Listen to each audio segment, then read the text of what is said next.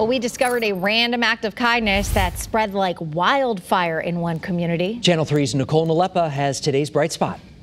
See this cookie? This is what was sent recently to 82 Connecticut Army National Guard soldiers stationed in Jordan. It all started after a woman named Kristen in Southington put out a request on Facebook asking anyone in the community whether they'd consider adopting a Guard member with a $5 donation. That money would ensure the safe delivery of this little taste of home, along with handmade cards in a care package.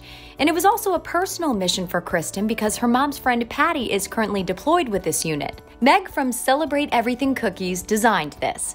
And in just 2 hours, all 82 Guardsmen and women were adopted. A sweet treat for not only these heroes, but for those back here in Connecticut who also feel supported. With today's Bright Spot, I'm Nicole Nalepa.